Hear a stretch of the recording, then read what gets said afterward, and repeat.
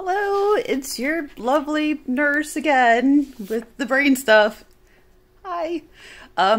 So I just wanted to take y'all down a rabbit hole just a little bit, but I also wanted to show you, just so I'm not sitting here on Facebook or YouTube or all those things, being one of those people is like, oh yeah, I'm this and that, and not having the actual accreditation. I just wanted to show you guys, like, yes, I am an actual nurse. I do actual research. So here, I want to make sure I show you guys these things, okay? Look, right here. Ta-da! Okay. I have a bachelor degree. I have honors, okay? Like, I did exceptionally well despite dealing with the brain stuff the entire time I was in school. I mean, I don't know if y'all see the date on this. If you look real close, it was March. 18th day of March. I don't know if you can see that. Okay? In 2020. I've been dealing with this stuff from, you know, the middle of 18 until now. So the entire time I was in school, kind of back and forth, I had to deal with it. And, you know, still trying to work as a nurse. So, I mean, let's get into some of the research stuff though, okay? Chase me down this fun rabbit hole. And it's fun being, you know, the subject of my own research projects, right? Oh, so much going on out there. I'm not gonna go out there. All right, so a couple of things that I saw along the way for my research projects and all. One that was kind of scary, because here I am, you know, looking up idiopathic intracranial hypertension and seeing what's going to happen, and, you know, outcomes and prognoses and things like that. And, you know, what's wrong with me? What the hell is going on? Oh my gosh, you know, is there anything that I can do to make myself better? And you know, what might happen? Sorry, loud noises. I needed more light. And anyways, so I do find an interesting article in the Clinical Neurology and Neurosurgery. If you go to 2019, it's 186. Let's find it. I will put the DOI number.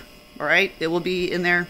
Let me show you the lovely pages. See if you can get all those. Might be backwards.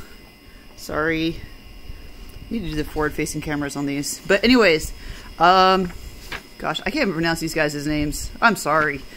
I'm sorry, y'all. But the DOI number will be in there, as again, it's on the Sylvia if you guys need to go in there. But the lovely, oh gosh, okay. Psychiatric disorders are a common prognostic marker for worse outcome in patients with idiopathic intracranial hypertension. Yikes. Okay. So in other words, if I'm having a bad time and if I'm getting like really depressed and scared and you know, if I go all psycho nutty while I'm sick with this, that could be a sign that it means it's gonna get real bad. Great, because I'm already a little off anyways. Okay, so it talks about what it is and how it's a rare disease. Incidence of 0.5 to 2 per 100,000 per year. So it is rare. Whereas in the pediatric population, it says lots of numbers, you know, because it's, you know, research.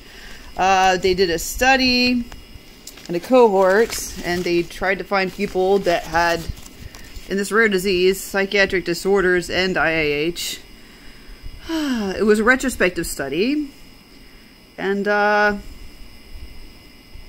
they looked at people who had IIH and relative medical charts, operative reports, lab studies, imaging findings, and clinical follow-up evaluations. They looked up until 2019.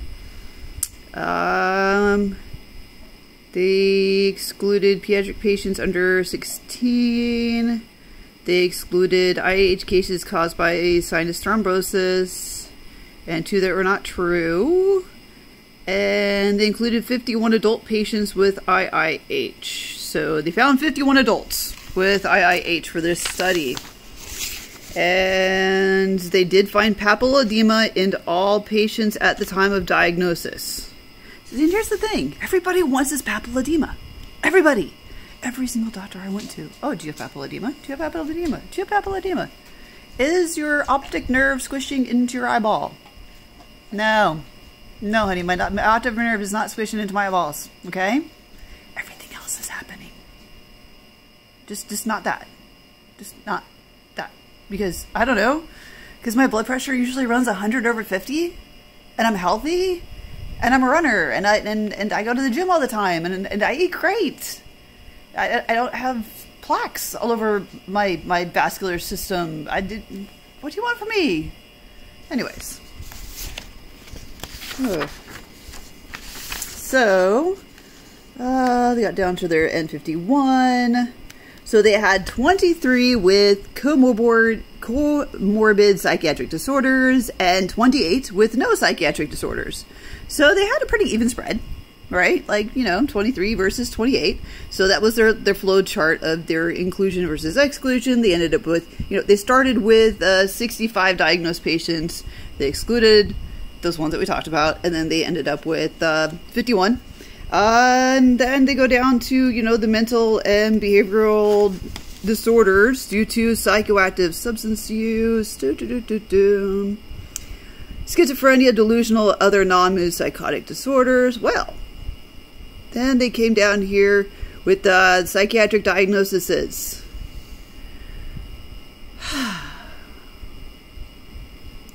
They had one that had suicidal ideations, 2 that had personality disorders, 1 with a panic disorder, 1 with mixed obsessional thoughts and acts, 1 with adjustment disorder with anxiety, 1 with dissociation disorder, 1 with bipolar 2 disorder, 19 reporting major depressive disorders. 19.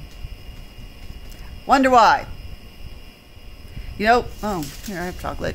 Blah. Sorry. 19 reporting major depressive disorders. Okay. Yeah. I can understand that.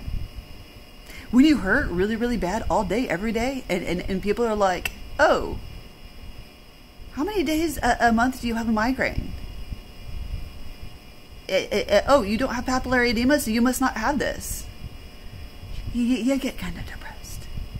Or when you just can't do anything that you're used to doing because it just hurts. You can't work, you can't clean, you can't enjoy any of the things that you're used to enjoying. I can see why 19 out of the 51 people that they had reported depressive disorders. I get it. Anyhow, let's move on. Treatment and outcomes after treatment. Well, they used Diamox in almost all of their patients. I did 97.9. Reported beneficial in 20 of their patients. Partial recovery noted in 19 patients. All patients with no so the patients with no psychiatric disorders had better clinical outcomes after the Diamox, as compared to the patients with pre-existing psychiatric diagnosis. Okay, so I guess they're talking about people who were depressed before they had the IIH. I mean, if you were already depressed and then you get this, yeah. Dang. Surgical intervention required for 16 patients. CSF diversion was conducted in 13, of which 10 were lumboperitoneal. Ugh. And 3 were ventriculoperitoneal. Like me. Yours truly. That's what they did with me. The lumbar one is where they put the thing in your spine. Not fun. The gastric bypass surgery was done in 3 patients because they're overweight. And 26 patients reported themselves to be symptomless.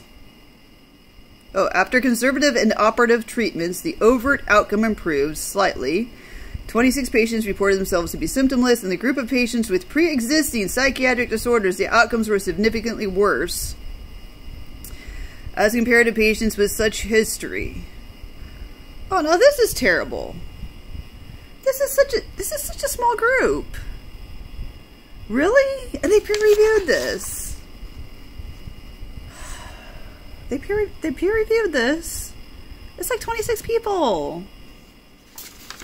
We analyzed the prevalence and type of psychiatric disorders in patients with IIH, found that 45% of the patients with IIH displayed pre-existing psychiatric comorbidities. The most common was major depressive disorder, found in 37% of cases. Patients with IIH and pre-existing psychiatric disorder did not differ from those with no prior. This is such a small amount of people, though. I mean, they did this huge thing. But it's 50 people. That's not a lot of people, honey. I mean, I love y'all. Wow. And I mean, they got a lot of nice, beautiful, look at all the next stories, right? They got, look at all those beautiful charts and graphs. And I mean, they really went into, it's like 50 people. That's not a lot. That's just not, when you're talking like psychiatric disorders and things, all right, people, that's not a lot. It's not. Wow. Okay. Yeah. Yeah, y'all just, yeah, okay. I mean, they did good, though. I mean, they really were looking hard for some sort of link between psychiatric disorders and how well you're going to do after being diagnosed with this. But I can tell you one thing. If you didn't already feel depressed, then you're probably gonna be depressed. Because all of the things that you found joyful, and then having to go throughout day after day after day, not only trying to convince people that there's something wrong with you, and then convince them that certain things aren't helping and you need to do something else, and then this isn't helping and then you need to do something else. I mean, it's not like it's an overnight easy fix. Hardly anything ever is. Okay? And then if you already were depressed, which already slows down your motivation for seeking help and going to the doctor and saying, hey, this isn't working. Hey, I need more help with this. Hey, this isn't the correct thing for me. Maybe can you try something else? People who are already feeling depressed, who already don't have that motivation to even get up in the morning and want to go do things. And then on top of that, you have that pain. And on top of that, you have people not even believing you that you have a problem. Oh, it's just a headache. Oh, well, that's how migraines do. Yeah, they're not going to do so well because they're not even going to want to go ask for the help. They're going to get frustrated. They're going to get frustrated. Yeah, if you already have a psychiatric issue, okay? If you already have a psychiatric disorder, and then you get diagnosed with a rare disease that you're trying to convince a physician that you have, yeah, you're not going to do so well. But thank you for studying 50 people, I guess. But anyways, I'm going to put the DUI in DUI. I'm going to put the DOI in that one, y'all. But I mean, but they did good. They really did look back through everything, and I mean, they looked at the body mass indexes, which is huge. Like, that's been a huge thing with intracranial hypertension. Okay, is body mass index. Like, they're looking at white females who are overweight and have hypertension. That's just been this big thing. And do you have papillary edema? Like, oh my gosh, people. And it's been this big thing. So, thank you for chasing me down this section of the rabbit hole. There's another one coming up. But we're just going to go one at a time. Just so y'all can take it all in. And a little bit of chocolate, because like I was eating chocolate earlier. It was yummy. But yeah, that was a really small group. It was a really small group, and it was like a retroactive study. So it's like, oh hey, let's look through all the patient charts afterwards and find how it went, instead of let's gather up a whole bunch of people in the beginning and follow them and see how it goes.